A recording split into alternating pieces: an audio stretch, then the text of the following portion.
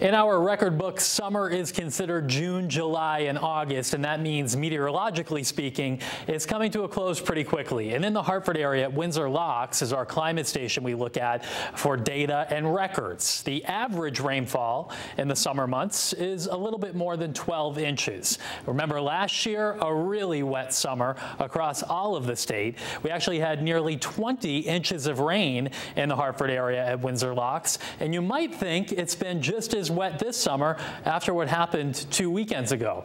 Well, the data at Bradley doesn't show that. It actually shows that the precipitation there is nearly average so far this summer. So we have to take a closer look because that doesn't tell the whole story for the entire state. Looking at it from a statewide view, nothing really catches your eye. Most of these numbers are near or a bit above average for summer rainfall. But in the Naugatuck Valley, where about 3 months worth of rain fell in that one day 2 Sundays ago, the numbers are staggering. 23 inches of rain since June 1st in Southbury. Newtown, 26 inches of rain. Naugatuck, 22.5. But you don't go far out of the Naugatuck Valley to run into lighter amounts. North Branford, 16 inches. And on the flip side, at the Danbury Airport, 16.7. And in Kent, about 16.5 inches of rain. So this was a hyper-localized event 2 Sundays ago, and the cleanup is still ongoing, while in other parts of the state, our precipitation is near to just above average